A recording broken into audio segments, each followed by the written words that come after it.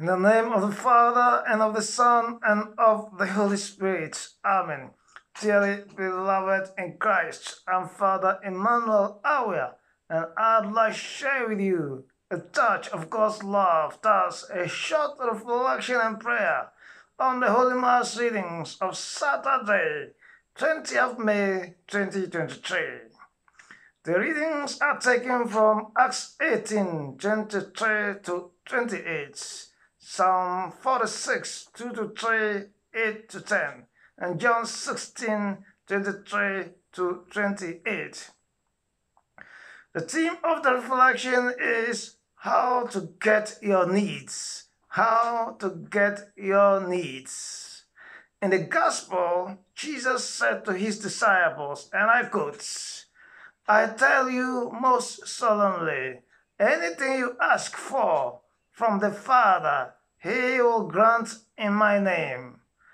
Until now, you have not asked for anything in my name. Ask, and you will receive, and so your joy will be complete." I have been telling you all this in metaphors. The hour is coming when I shall no longer speak to you in metaphors, but tell you about the Father in plain words. Unquote. Maybe you have prayed for something and have not received it.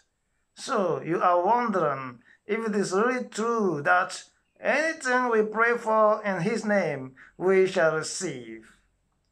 You may even be tempted not to trust in prayer anymore. Where lies the problem? The problem may be that we have not fully understood Jesus because he spoke in metaphors, that is, in symbolic language. He says, anything you ask in my name. What is the meaning of "in my name"? In the name of Jesus means according to the will of Jesus, which is also the will of the Father and the Holy Spirit. That could be why he said to them, "You have not yet asked anything in my name."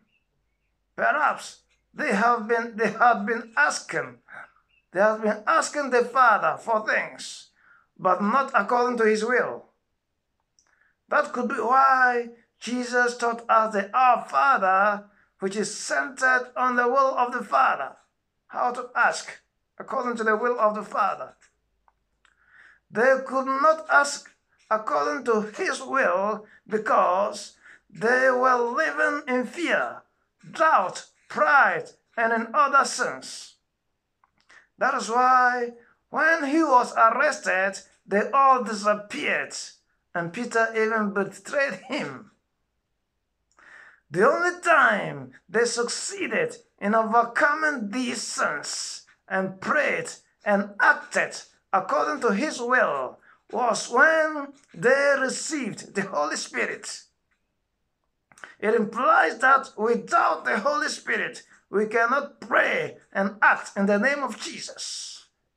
Without the Holy Spirit, we cannot pray and act in the name of Jesus. That is according to his will.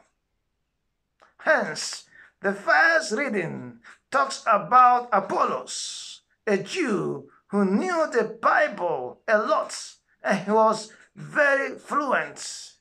He could use the Bible to prove to his fellow Jews that Jesus is the Messiah, and they could not disprove his arguments. But he only received the baptism of repentance and not the baptism in the Holy Spirit. So Priscilla and Aquila tried to teach him about the way. That is, they tried to tell him that he needed also the baptism in the Holy Spirit to enable him pray and act in the name of Jesus. That is according to his will. The Holy Spirit helps us to pray and act with holy hearts, and if it is God's will, to act miraculously. Dearly beloveds, as we pray the Pentecost Novena, be baptized in the Holy Spirit.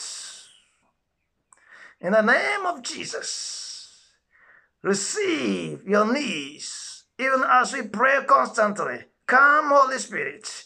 Come, Holy Spirit. Come, Holy Spirit. Come, Holy Spirit.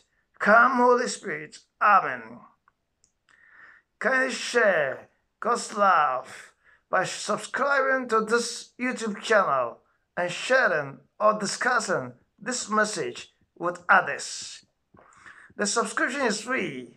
The icon for subscription is at the bottom corner of the right side of the video. And may Almighty God bless and protect you as a Father, and the Son, and the Holy Spirit. Amen.